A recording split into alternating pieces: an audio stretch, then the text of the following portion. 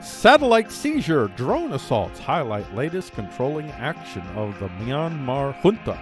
It bears watching all of us that live in lands in which there are corporate nationalists that have the ability to control more and more aspects of our lives.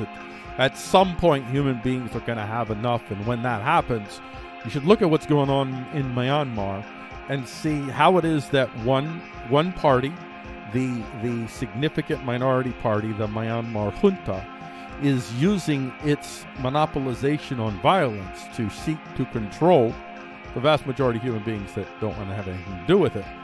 And you're seeing in this latest exchange, what you're going to learn is we're going to have satellites that governments don't have access to in order for us to be truly free.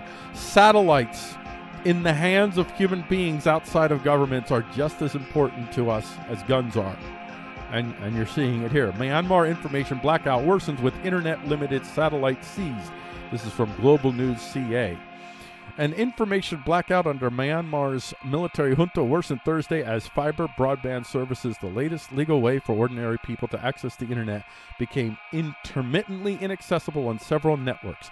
Authorities in some areas have also started confiscating satellite dishes used to access international news broadcasts. Now, you said satellites. Are you saying satellites? Because satellite is not a...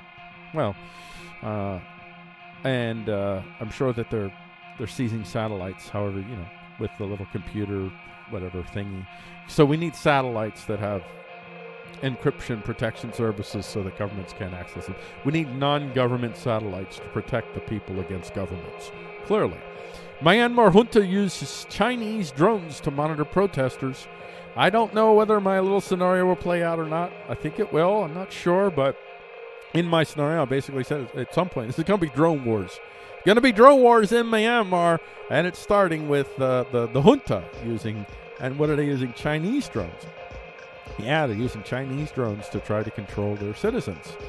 And then that's from scmp.com. Then we got 614 civilians have been shot and killed so far, including children. Myanmar's brutal military crackdown, and that's from the CNN report. Rohingya in India under threat of deportation to junta-ruled Myanmar. So India is about ready, and they ruled in a court that they can send them out. So India is about ready to send Rohingyans back to a region that wants to kill them. All in an effort so that they can appear not to be too involved in what's going to want to get sucked into this, I guess. And, nation states have to sacrifice people sometimes for the good of the whole. So the Rohingyans got to sacrifice them because they're not human beings.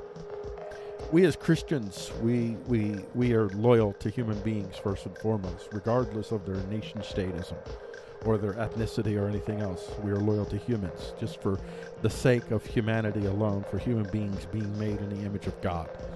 So for a Christian people, it would be ungodly for us to send these Rohingyans away.